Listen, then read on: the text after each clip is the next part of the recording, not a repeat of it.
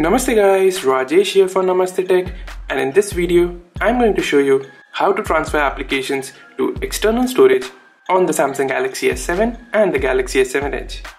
Now the process of moving applications to external storage is pretty simple on most Android devices. However, Samsung in all its wisdom has buried this option deep inside the settings menu where most consumers are unlikely to find it.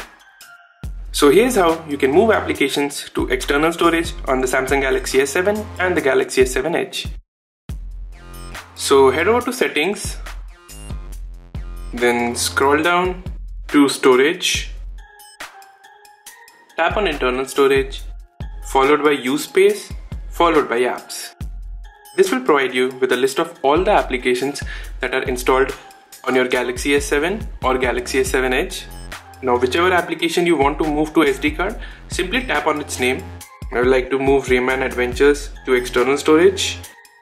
Now you'll notice that if an application is installed in the internal storage of your device, it will say so under the storage used section. Simply tap on change, select SD card and then tap on move. Depending on the size of the application, the whole process can take a few seconds to a minute. Now that I have moved the application to external storage, you'll see it says so under the storage used section.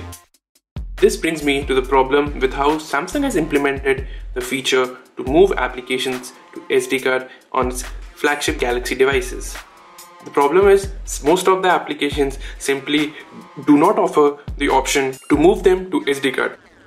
So you can see here that there's no option to move Rayman Feaster Run or say Microsoft Word, Google Photos, Google Sheets, Microsoft Excel, Skype and other applications to SD card.